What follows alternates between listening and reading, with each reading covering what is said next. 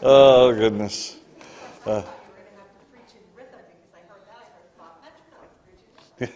It's way too slow for me. Tick, tick, tick, tick, tick. Oh, goodness. We got a letter from our missionaries in Nepal, the Freemans, and so I thought I'd read that to you. It says, this is dated January 2019. In December, we usually focus our attention on Christmas and the coming New Year. Last year, several events took place in the fall that we would like to mention in our last update of 2018. First, in October, there was a wedding. Our pastor's son, I'm not sure I know I'm not going to pronounce it right. Kshitiz, however that's pronounced, was married in Flint, Michigan. He and Brenda met while attending BBC. Jeevan and Usha, I'm guessing at the names, were able to be at the wedding from Kathmandu. About 25 relatives from the families in Nepal were there. They are not Christians. Our good friend Jim Edge performed the ceremony. It was a wonderful day, and the gospel was preached and demonstrated openly to Jivan and Usha's families.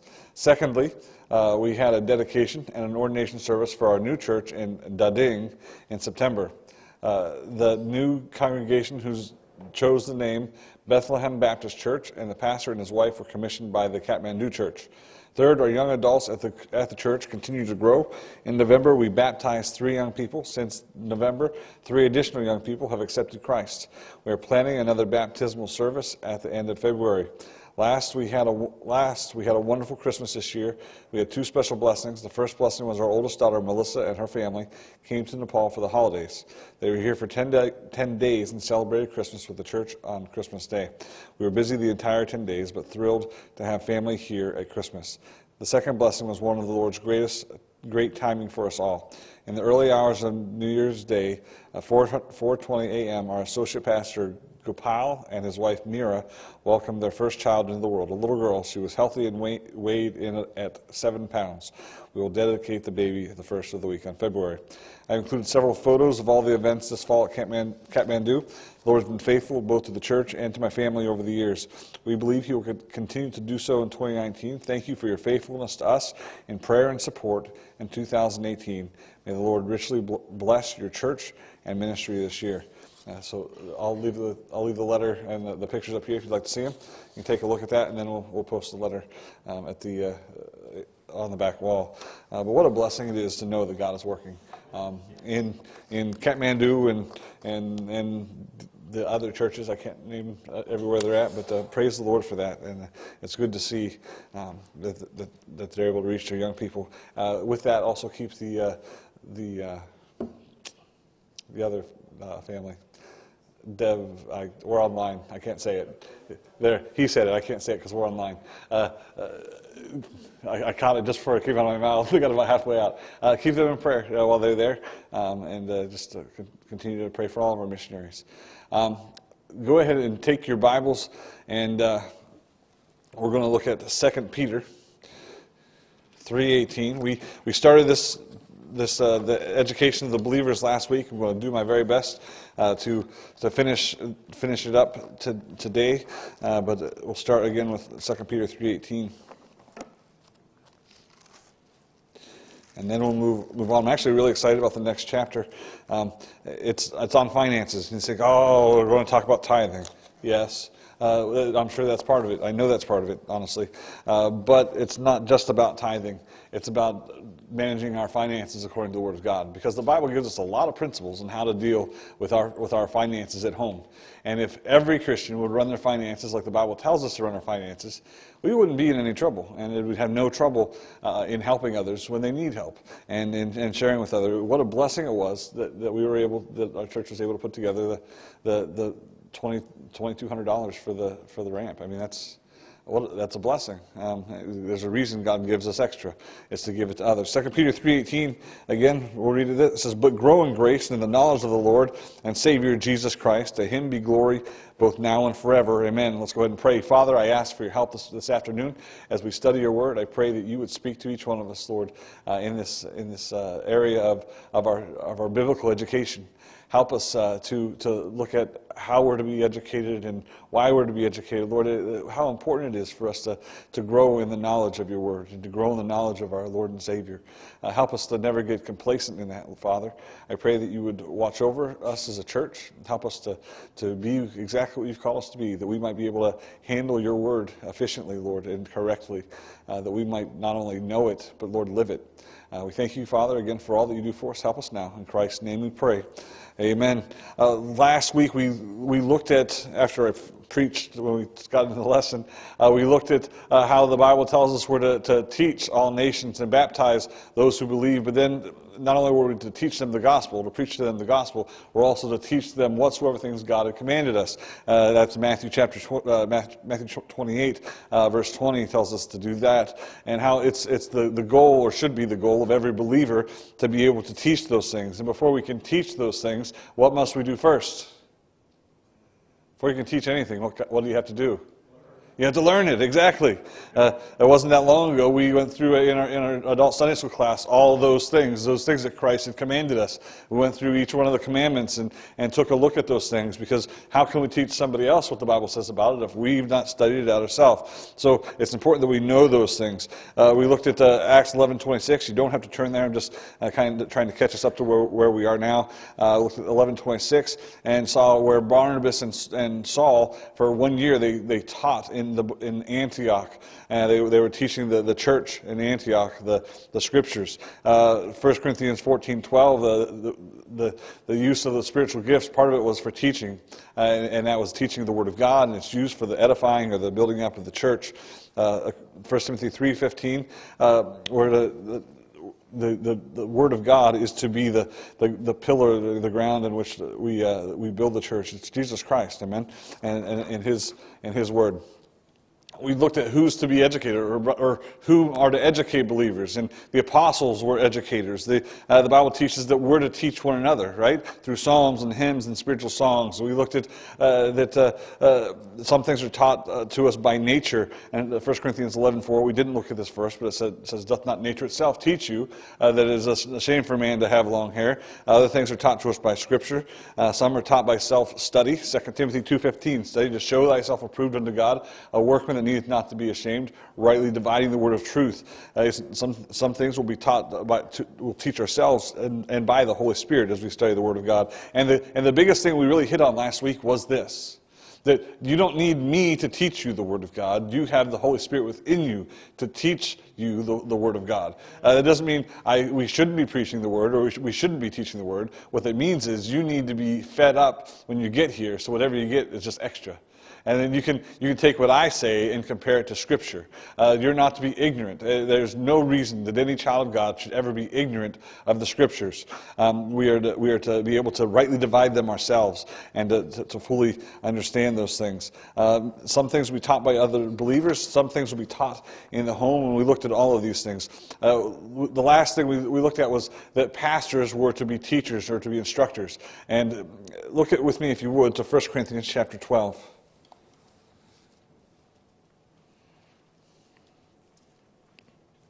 As we're getting ready to start jumping from Scripture to Scripture, I'm going back to my cell phone because it's much easier to flip through passages this way. 1 Corinthians chapter 12, 28. If I'm going too fast, just write it down. It's that way you can follow it up later. 1 Corinthians chapter 12. We're going to look at verse 28. It says, "And God hath set some in the church, first apostles, secondarily prophets, thirdly teachers, after the miracles, then gifts of healing, helps, governments, diversities of tongues." It is a requirement of a pastor that he is able to teach. The Bible says they must be apt to teach.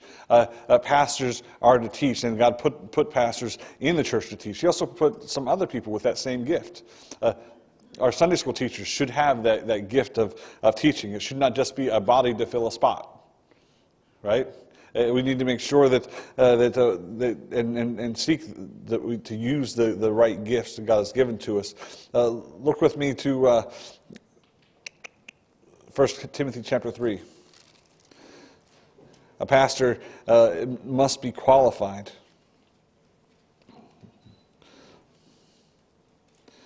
1 Timothy chapter 3, verse 2. A bishop then must be blameless, the husband of one wife, vigilant, sober, of good behavior, given to hospitality, apt to teach. Pastors must be qualified teachers. Look at 2 Timothy 2:24.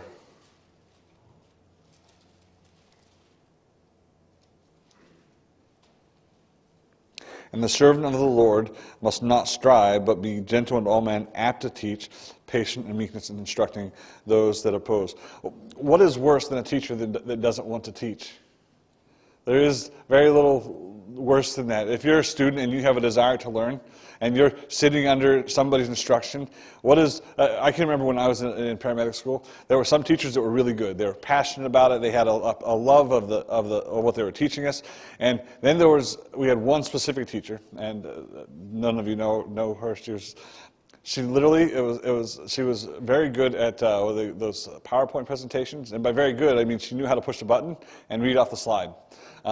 It was the worst class ever. Nobody learned anything. There was no interaction. It was all read monotone. ABCs of Christian maturity, E, education, click, and then on to the next. Listen, a teacher needs to be apt to teach. And to be able to teach Scripture, you need a few things. Here we're talking about the qualification that God puts in certain people, the gift to teach. And pastors need to be able to teach. They need to have that gift and that desire to teach the Word of God. It's one thing to sit down and talk about Scripture. It's another thing to teach Scripture. Pastors need to be careful. I need to be careful that it's not what I think or how do we feel about this passage of Scripture, but it's what the Word of God says and teaches. Right? Because we're not perfect and we can make those mistakes. But you need to make sure that we teach the Word of God. In fact, the Bible says that the pastor is to teach the whole counsel of the Word of God, which means all of it. Titus chapter 1, verse 9.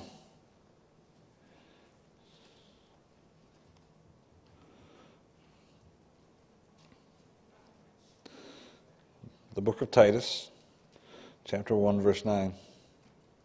It says, holding fast the faithful word as he hath been taught, that he may be able by sound doctrine both to exhort and to convince the gainsayers. The pastor must be able by holding fast to what? The faithful word. What is that? This book right here. Holding fast to the doctrines of this book, never swaying, never swerving, never walking away. Holding fast to this, then be able to, by sound doctrine, to convince and to instruct and to teach gainsayers, those that may disagree. It can't just be, well, because I said so. Because what I say so doesn't matter. Here, let me show you what the Bible has to say about that question you just asked me. Because the truth is, I love this because I know that I have no wisdom. Somebody asks me about something, I'm like, I know a Bible, I know the Scripture talks about this. Let's look at this, because don't ask me. I've got nothing for you. It's by sound doctrine. It's by the Word of God. So pastors must be qualified to teach. One with the gift of teaching, and also they must be able to by sound doctrine with the knowledge of the Word of God and holding to that knowledge. Pastors are to specialize in teaching specifically the Word of God. 1 Peter chapter 5, verse 2. 1 Peter chapter 5, verse 2, it says, feed the flock of God which is among you, taking the oversight thereof, not by constraint, but willingly, not for filthy lucre, but of a ready mind. Pastors are commanded, or bishops are commanded to feed the flock of God. It's not talking about eating lunch. It's talking about the Word of God. And so, again, I had mentioned this last week. Somebody had approached me because I had said, don't come to church to be fed. My intent was correct. The wording was wrong. Come to church to be fed. but make sure you're eating at home. That was my intent. You need to be studying the Word of God on your own, and then coming to church expecting to be fed. Look at Acts chapter 6, verse 4. The apostles here have decided to, in Acts chapter 6, they're looking to fill some spaces of people to take care of some physical needs, some ministering to the widows that was being missed because there was too many people. Some people had been overlooked. Here in Acts chapter 6, verse 4, it says this: "But we will," speaking of the apostles, it says, "give ourselves continually to prayer and to the ministry of the Word." It's important. I need time as a pastor to study the Word of God. Now, I can't lock myself in that office and never come out, except for when I go home. And there are other parts of ministry. There are other parts. There are other things. A pastor is to do the work of an evangelist. I can't do that locked in my office. But there must be time. And listen, it's what's good for the pastor is good for the people. Listen, there's got to be a set time that you lock yourself away, that you pull yourself away from the people that are around you. Get yourself alone with the Word of God and with God, and you spend time in prayer and study. It's absolutely necessary for our growth, to be able to grow in grace, as we read there in 2 Peter chapter 3. Look with me at Acts chapter 20. Acts chapter 20. This is Paul speaking to the church at Ephesus. We're going to look at verse 28. He's getting ready to leave. He's giving them some last instructions.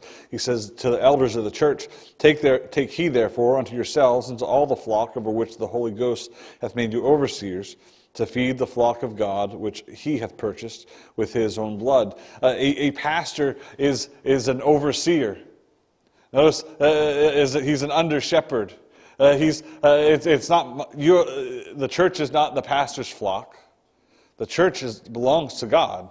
Christ has purchased it with his own blood. The pastor is just it's the sheepdog. It's the under shepherd, but it is his job. It is his calling to feed the flock of God. And again, that's through the Word of God. 1 Timothy chapter 4.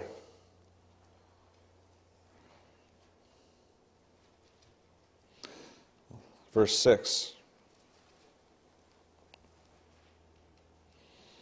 It says, If thou put the brethren in remembrance of these things, thou shalt be a good minister of Jesus Christ, nourished up in the words of faith and of good doctrine, whereunto thou hast attained. There are some things that you may even already know. You've studied it yourself. It's good to be reminded of those things. It may be something that you were taught in a previous time. It is the pastor's job, the bishop's job, to help remind you of those things. 1 Timothy chapter 4, verse 13, so just jump down a few verses. Till I come, give attendance to reading, to exhortation, to doctrine. Neglect not the gift that is in thee, which was given thee by prophecy, with laying on of the hands of the presbytery. Again, this is Paul speaking to Timothy. He says, don't neglect this doctrine. Don't neglect these truths. You're to exhort and to encourage. And as we already know, all Scripture is given by inspiration of God for what? For a proof, for doctrine. So we're talking of the Word of God. 1 Timothy chapter 5, verse 17. Let the elders that rule well be counted worthy of double honor, especially they who labor in the word and doctrine. And again, speaking of elder and bishop and pastor are interchangeable words. So he's saying let that elder who labors in the word and doctrine, that he's to be given double honor. Again, it's talking about those pastors that's what they're to do, and how they're to be cared for specifically. But look at 1 Timothy chapter 4, verse 11. So go back to 1 Timothy chapter 4, verse 11. Notice a lot of these verses are in Timothy. There's a reason. Because Timothy was a young pastor that Paul was instructing.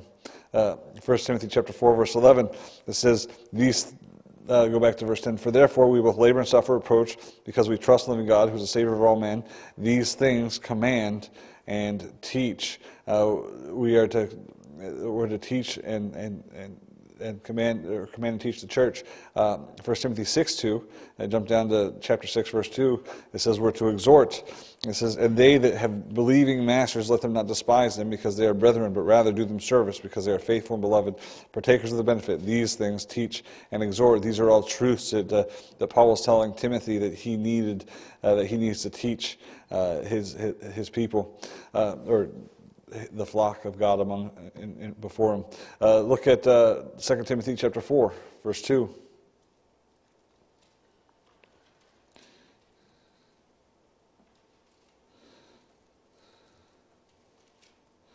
It says in verse 2, we'll read verse 1, it says, I charge thee therefore before God and the Lord Jesus Christ, who shall judge the quick and the dead at his appearing in his kingdom, preach the word, be instant in season, out of season, reprove, rebuke, exhort, with all long suffering and doctrine.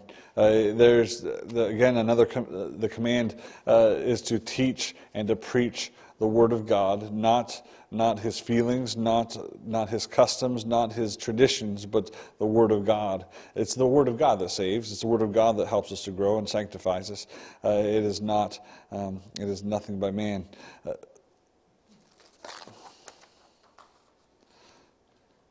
Now, looking at pastors and the fact that they've been called to preach, pastors have a threefold. There are three reasons why pastors are called to do this. If you would, look with me to Ephesians chapter 4.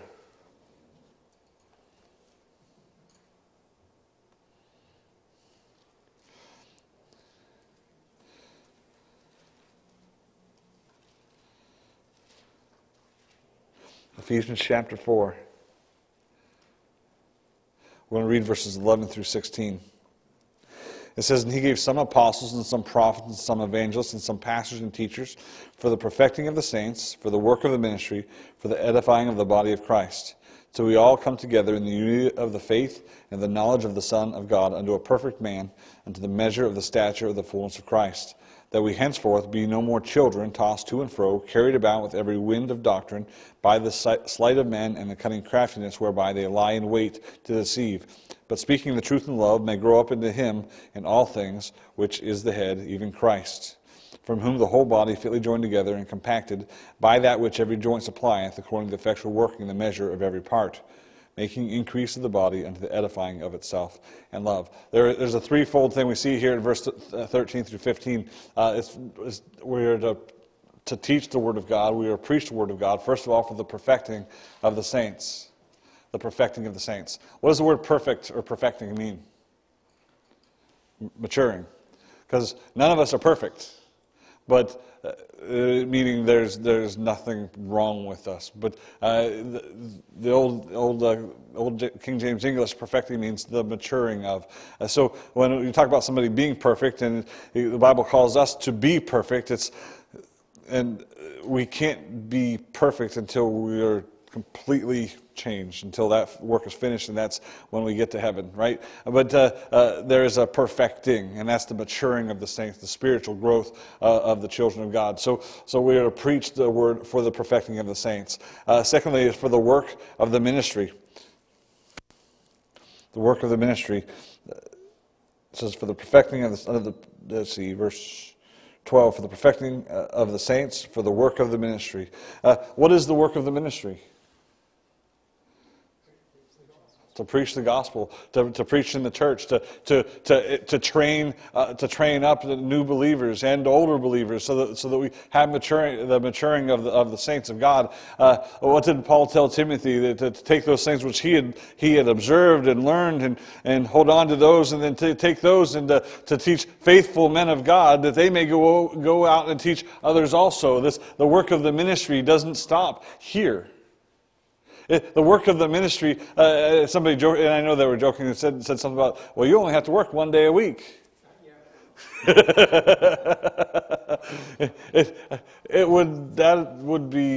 That's just not true.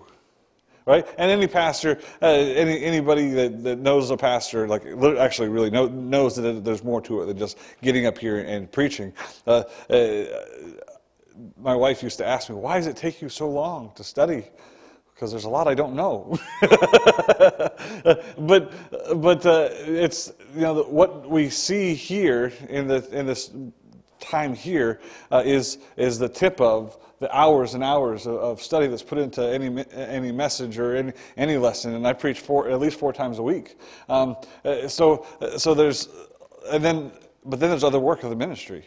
And it's sitting down with a couple that needs couples counseling or premarital counseling, or sitting down with somebody who's struggling with that. I need to be able to not to give them my opinion or to give them what the world has to say. I need to be able to share with them what the Word of God has to say. There's so much more to the work of the ministry than just the preaching from the pulpit of the Word of God. There's the living of it, and there's the counseling of it, and then the teaching of it, so that others can go and teach others also.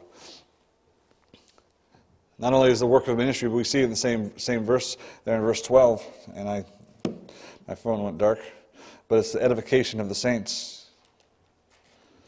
What does the word edification mean? I heard somebody say it. Building up. The building up of the saints, the strengthening of the saints.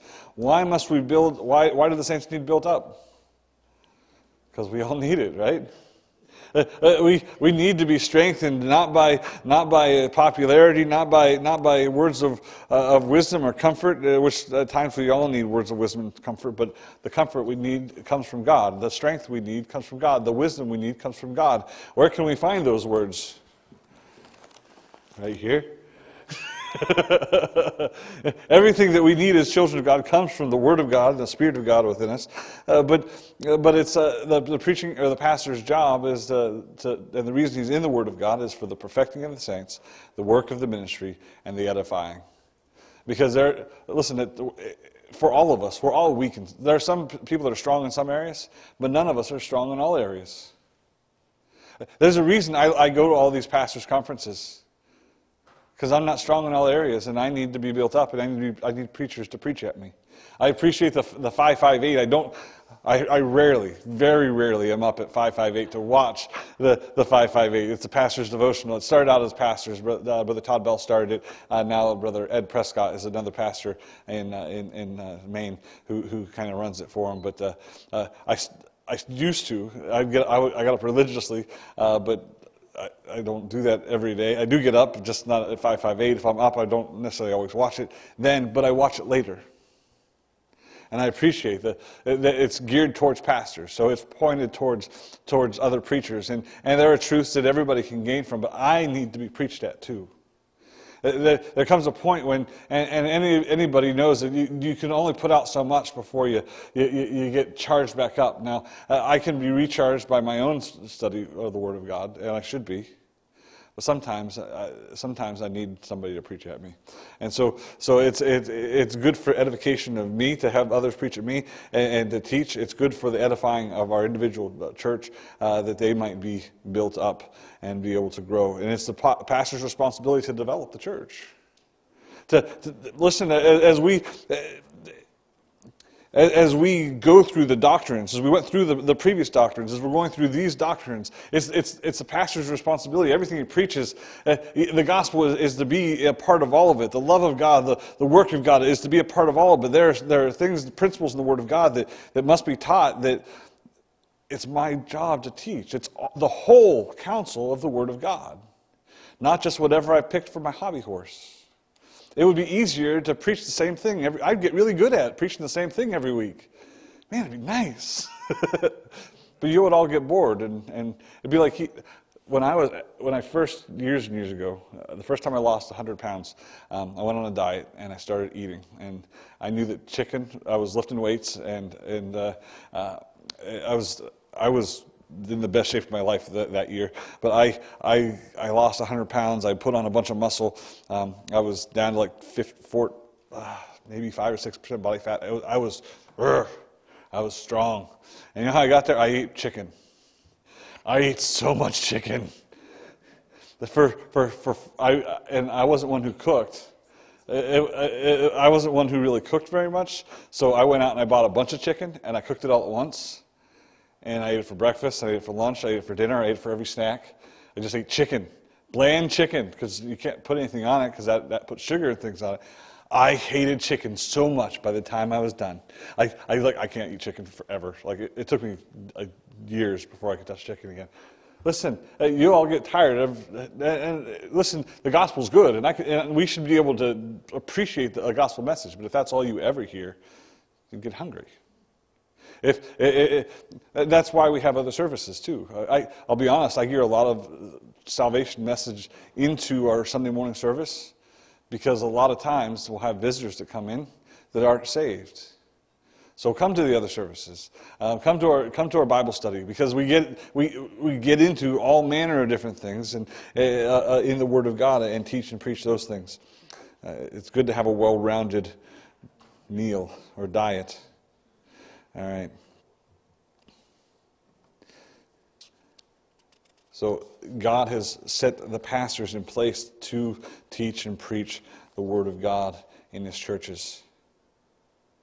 Now, there are some restrictions to who is allowed to teach in a church.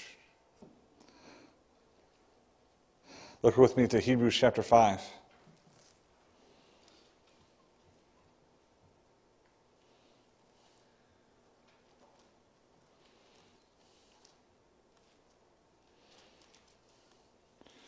Hebrews chapter 5, we're going to look at 12 through 14.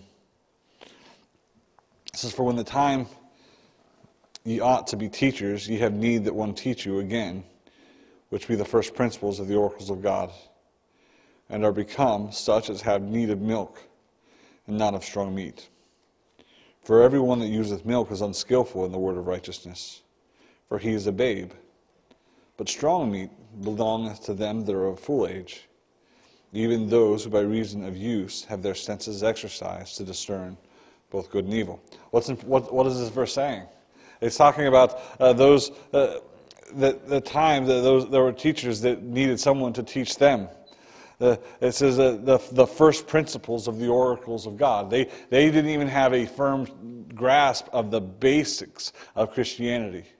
And he said they had need of them. Listen, it's important that before you teach somebody else something, you know what you're teaching. When I was homeschooled, I did algebra 1 and 2. I made it through algebra 1, but algebra 2, I began to struggle. And my mom didn't graduate high school. She didn't know algebra 2. She couldn't help me. I began to cheat and eventually turned myself in after several weeks. But you know what helped? I found an algebra teacher to teach me algebra. Within a matter of 2 weeks, I was caught back up. I was months behind. And it took somebody to teach me what they already knew. You can't teach CPR if you don't know CPR. You can't teach the Word of God if you don't have a grasp on the Word of God. So the requirement that I see here is that you be skillful in what you're teaching. And if we're teaching the Word of God, that doesn't mean you have every answer. I don't have every answer, but I know where to get it. Right? You have to have a grasp on the basics and be able to, as it says, be able to handle the strong meat, because you need to be a mature Christian and skillful in the Word of God. So how do you get there? 1, study to show thyself approved unto God, a workman that needeth not to be ashamed, rightly divide the word of truth. We're going to keep banging on this here. And 2, be taught. Take the Word of God, study it. Come to Bible study and study those things. And that's I went to a Bible Institute out of my church. We've not had one here. Maybe something we'll look into if we've got people that are willing to do it. It was a 3-year Bible Institute. I graduated with at the top of my class. There were 7 of us. But it was a good, solid Bible education. I mean, we got into Everything. They made us all get up and speak. We had speech and had to preach and several other things. But it was a solid Bible education. If that's something that people were willing to come and be a part of, let's do it. Let's do it. But it can't be. You have Institute one night a week or every other week. I think we did it one night a week back then. But then people only come up for the first 2 weeks because then there's no graduating. You got to have a love or a hunger for the Word of God. A love or a hunger for the Word of God. Now the question is, one other thing we'll look at, 1 Timothy chapter 2, verse 12. The one restriction is they must be of full age. They must be spiritually mature and able to handle the Word of God. 2, there is a restriction here in 1 Timothy chapter 2, verse 12. And this has to do not with their ability to handle the Word of God, but the role in which God has placed us in.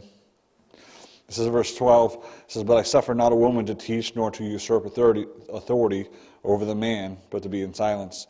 Now understand, that doesn't mean women are not allowed to open their mouths when they come into church, and it does not mean that women are not allowed to teach. It says, look at it again, it says, "I suffer not a woman to teach, nor to usurp authority over the man."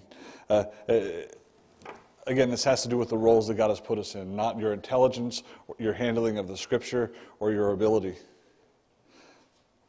This has to do with the roles God has put us in. So the usurping of authority means the taking of authority. If I've asked you to teach a class, or you've been given authority in the church to teach a class, then you have the authority to teach that class. Well, one of the things that it does, though, is it keeps, or it takes away the possibility that a woman is allowed to be a pastor of a church. Because you must be apt to teach and be able to teach in the church. Again, it has nothing to do with the gender. It has to do with the roles in which God has put upon us. Now, why are Christians to be educated? Or why are believers to be educated in the Word of God? There are 3 major reasons why every child of God must be taught and grounded in the Word of God. Look at Ephesians chapter 4, verse 14. It is just after 3 o'clock. I'll see if I can get through this in the next 15 minutes. I think I can. I think I can. Ephesians chapter 4, verse 14. It says this: "Then that we henceforth be no more children, tossed to and fro, and carried about with every wind of doctrine, by the sleight of men and the cunning craftiness whereby they lie in wait to deceive." There were problems back in the church, back in those days, that especially as they were trying to really get a grasp on all the doctrines. There was always somebody coming in with, "Well, we believe that this is a new doctrine," and they would take away from the deity of Jesus Christ. There were some that would try to add the needing to do the law before salvation or after salvation. Either one, they were trying to add things into what God had said, and so we need to be very careful. So one of the reasons we must be educated is so that we're stable, or we have a solid foundation in the Word of God, that we won't be tossed to and fro by every possibility and every doctrine. If we don't know what the Word of God teaches, we don't know what's right and what's wrong, and we'll follow whatever is out there.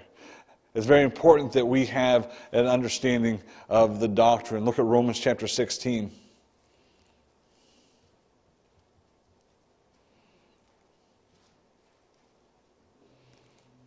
Romans chapter 16, we'll look at verse 17.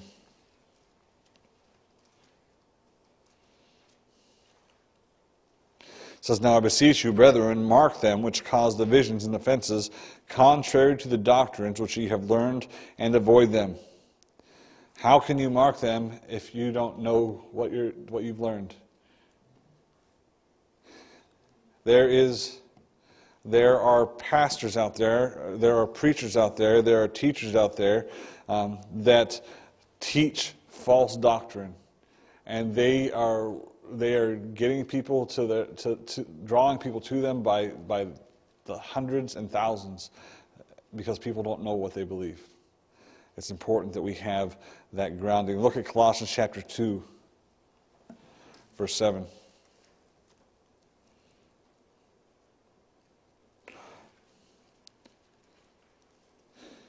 Rooted and built up in Him, and established in the faith as ye have been taught, abounding therein with thanksgiving. Again, that the idea of being rooted in the Word of God and established in our faith in those things that we've been taught. 2 Thessalonians chapter 2, verse 15. Therefore, brethren, stand fast and hold the traditions which ye have been taught, whether by word or our epistle. And last one we're going to look at with this, Hebrews 13:9.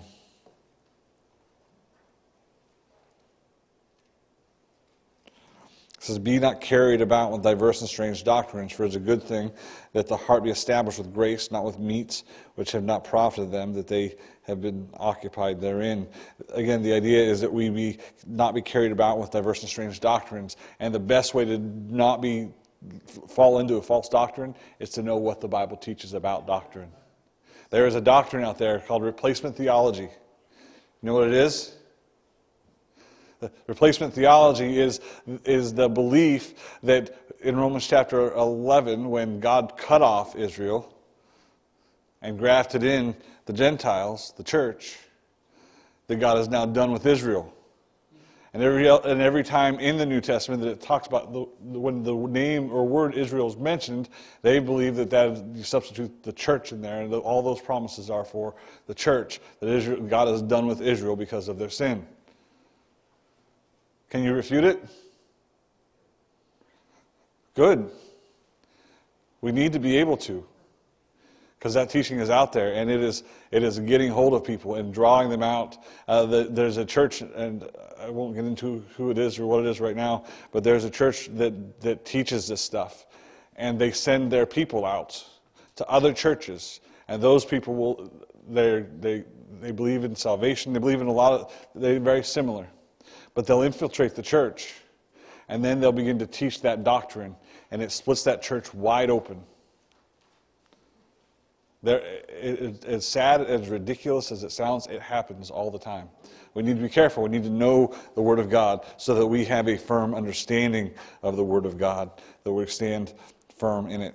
Not only are we to be educated for our stability, but also for service. Ephesians chapter 4 again, verse 15. It says, but speaking the truth in love, may grow up unto Him unto all things, which is the head, even Christ. We must be able to speak the truth, but we must also speak it in love. There's a difference. There is a big difference. Paul tells Timothy let's take a look at 1 Timothy real quick. I believe it's 1 Timothy or 2 Timothy. It's in chapter 1. I'll tell you in a second. As soon as I see it, it's marked in my Bible. 1 Timothy chapter 1. Verse 5 says, now the end of the commandment is charity. Let's actually look at verse 3. And as I besought thee to abide still at Ephesus, when I went into Macedonia, that thou mightest charge some that they teach no other doctrine.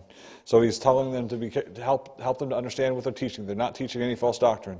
Neither give heed to fables and endless genealogies which minister questions rather than godly edifying, which is in faith so do. So he's saying, make sure you help them in what they understand, that they're not following after false doctrine, endless or fables and endless genealogies, and things that don't edify. Now, at the end of the commandment is charity out of a pure heart and of a good conscience and of faith unfeigned, for which some, having swerved, meaning some have left the teaching of the Word of God with love, have turned aside unto vain jangling. What does 1 Corinthians say? That I can speak with the tongues of men and of angels, but I have not charity. I am become a sounding brass and a tinkling cymbal. All it means is, and I won't do it because it makes a lot of noise, but somebody up here banging pots and pans, and I could be up here preaching the very truth, but if I'm preaching it not in love, what are you going to hear? Nothing. Nothing. It's important that we understand that we are to speak truth, but we're to speak it in love. speaking in love as we serve others and serve the Lord. 1 Peter chapter 3, verse 15.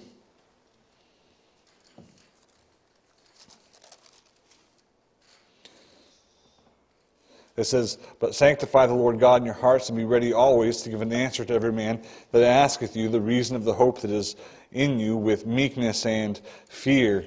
Again, it's how can we give reason for the hope that is within us if we're not already educated in that reason?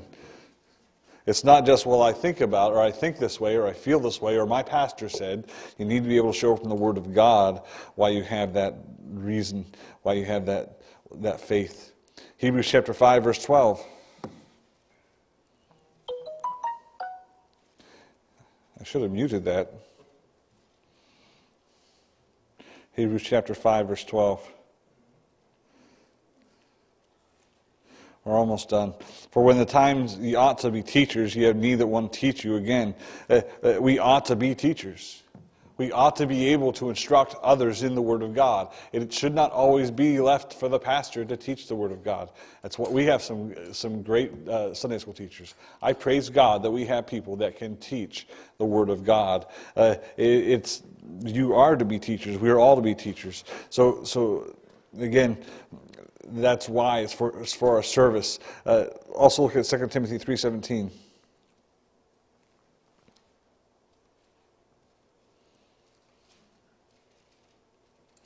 "That the man of God may be perfect, thoroughly furnished unto all good works." This is talking about what Scripture is for.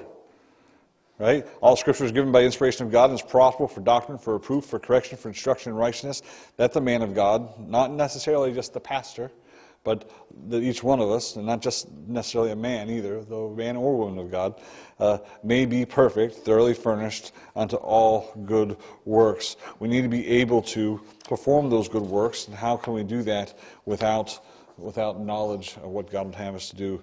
And thirdly, sanctification. And we'll be done with this, I believe. Look at Ephesians chapter 4, again, verses 20 through 24.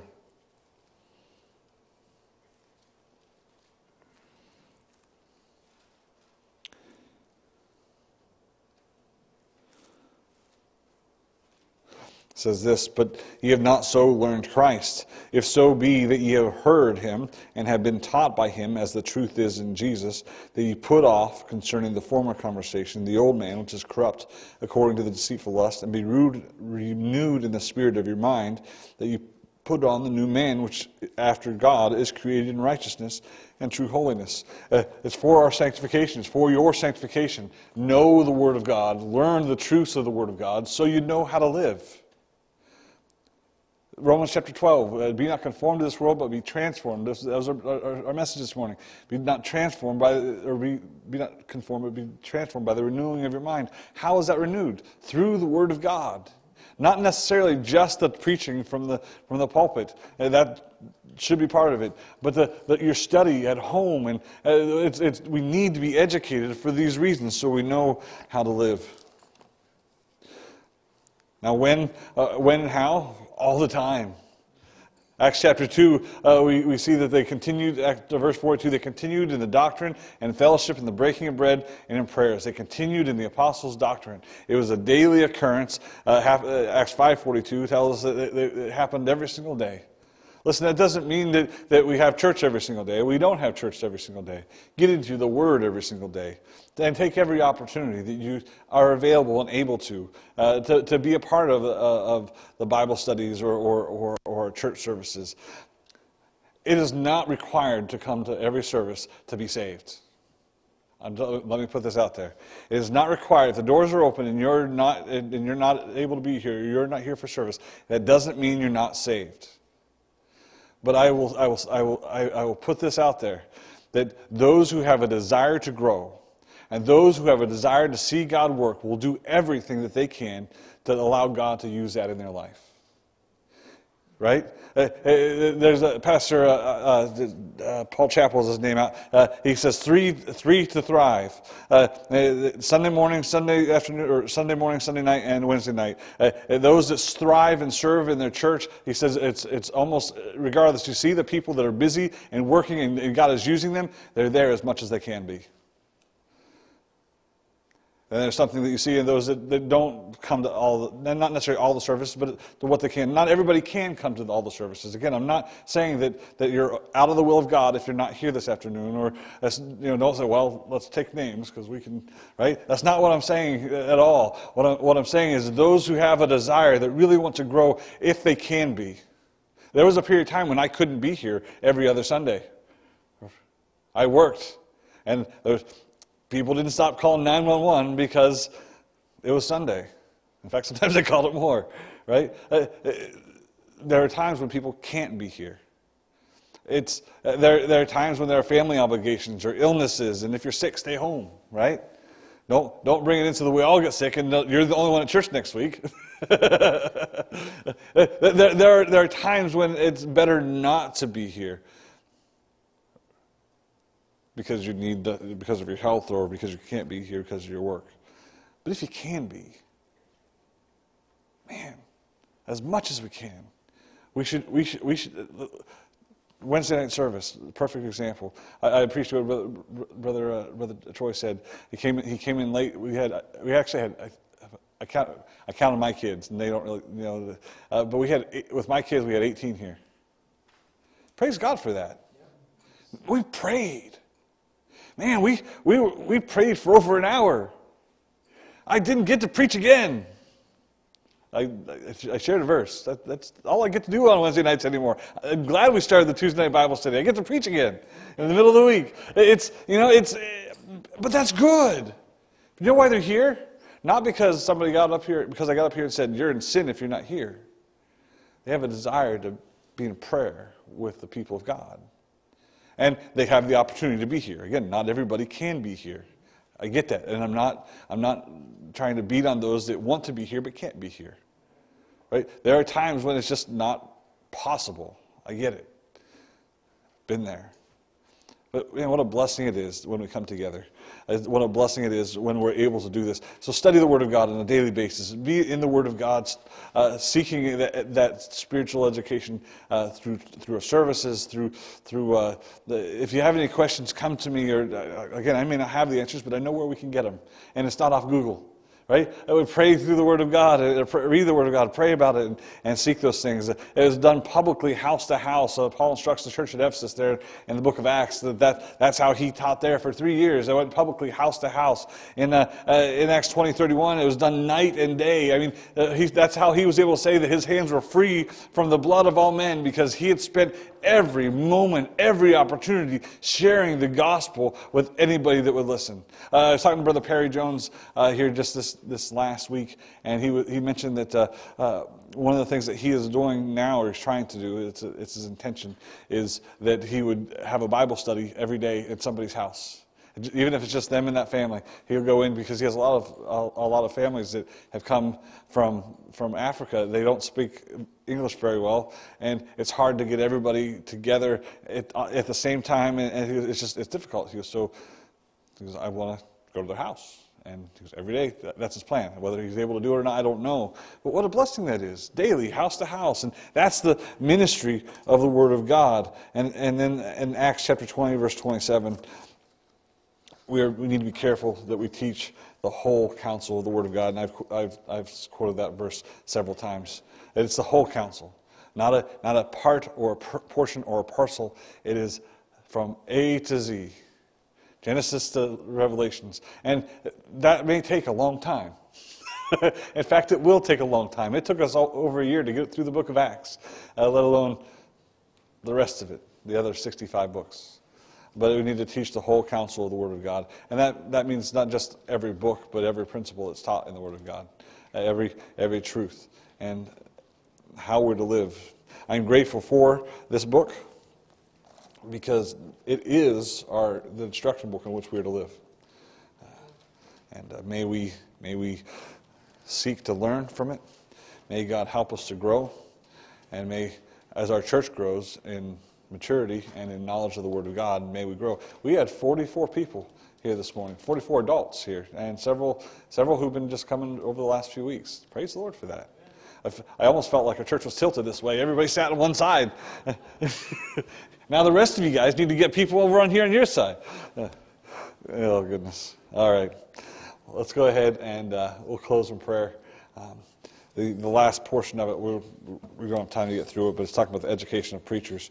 And I'll say this. Scripturally, things are to go kind of like they did with Pastor Williams and myself. Churches are meant to raise up preachers, that educate, to teach those preachers. I don't see, the only churches I saw that had preachers put into them were those that were preachers that were brought up by Paul, who started those churches. Paul sent Titus and Paul sent Timothy. They didn't come from the area where they were preaching. But it's good for a pastor to teach, to raise up and teach a young man and have that man grow up and either go out and preach, or there goes into many different reasons behind it. And we may talk about those next week. We'll see. But go home this week, study your word, study the word, and let's see what God will do. Father, we thank you for this day. We ask that you bless us. We ask you to help us. Lord, we need your help to understand and study the Word of God. Help us to be grounded in the doctrines of your Word and the truth, and Lord, that we can never be shaken, that we can never be moved away from the great truths of salvation. And Lord, what great doctrines you've given to us, Lord. I'm so thankful for all you've given to us. Help us to hold fast to it. Help us to teach it to others. Lord, help us to get out and to share the gospel with the world around us. Lord, somebody shared it with me this morning. The mission field starts with the ground right between our feet. Lord, help us to get out and to share the gospel, Lord, bring others in, to see them saved, and Lord, raised up in the doctrines and the truth of your word. We love you, Father. We ask for your help because we need it. In Jesus' precious name, amen.